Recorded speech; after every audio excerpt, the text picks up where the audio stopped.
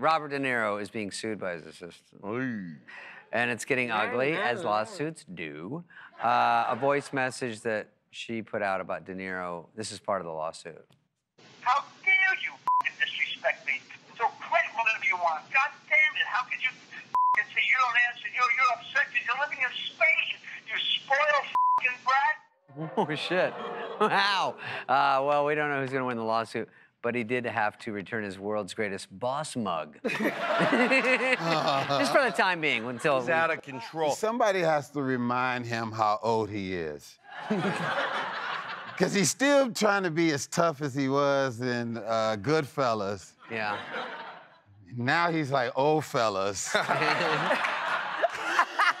He's an old dude. When he goes, f***ing you, just be like, hey, hey, hey. Hey, get your melatonin. Yeah, like the voicemail says, like, his assistant lives in Spain? Like, his assistant lives in Spain? His assistant's in Spain. Like, that's kind of his fault for hiring someone that's not near him, right? I didn't even get that.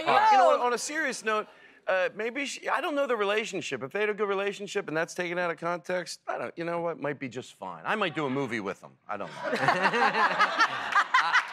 You think? Alec Baldwin is excited because he's off the hook as the voicemail guy. By the way, even that one, and everyone was surprised me on that one. I go, I'd have to know if he has an overwhelmingly Alec Baldwin great relationship. He might have meant pig of gluttony, like you're taken from me, you're taken from your mother, If he has a good relationship, and I asked the daughter, and she's like, no, he's a respectful dad. He loves me. He taught me to respect myself. Then, if he called her a pig, then I'm fine with it. Yo, what if we don't know? Not a pig because of weight. Right. Just like maybe she was playing both pigs. Are we gonna have to cut everything you say out? Jesus. Why?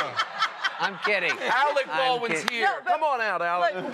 But him saying f is equivalent to like Sam Jackson saying motherfucker, right? Yeah. Like you want to see him say like like no matter what. It sounded normal to me. Yeah, it sounded normal to me. What I expected from Robert De Niro. Yeah. I thought it was a trailer for The Irishman. I didn't know what was going on.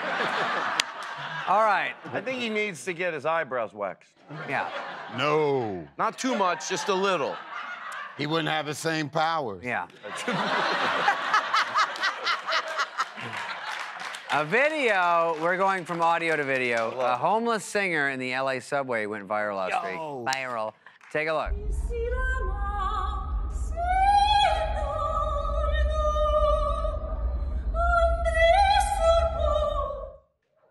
Can I start? Sure.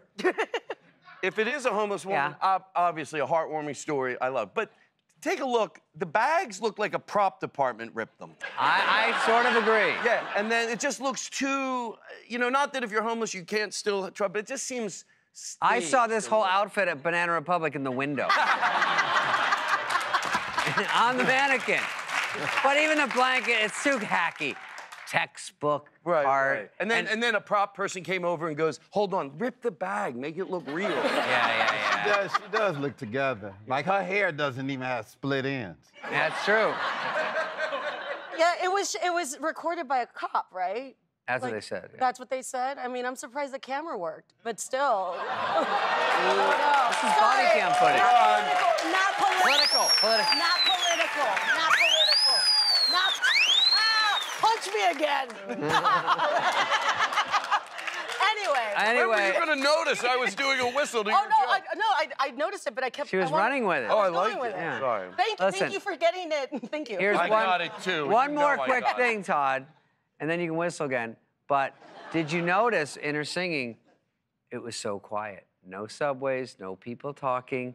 Perfect, so you could hear her perfect voice. Interesting. We'll have the results after this.